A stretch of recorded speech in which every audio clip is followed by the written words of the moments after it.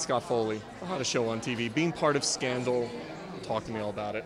It's changed my life. I love this show. You know, I've been lucky enough to make a living doing this for the last 15 or 20 years, but Scandal's really taken it to the next level, and I attribute that to Shonda Rhimes and her genius. I attribute it to social media, what Twitter and Scandal have done for each other. I think it's a great show. I love it.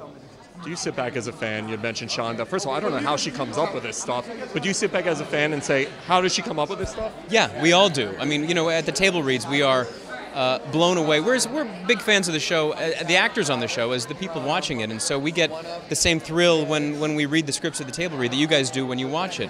And we are always blown away at the amount of story that Shonda and the writers are able to cram into each episode, how they constantly keep us on our toes, and what they do to our characters. We love this.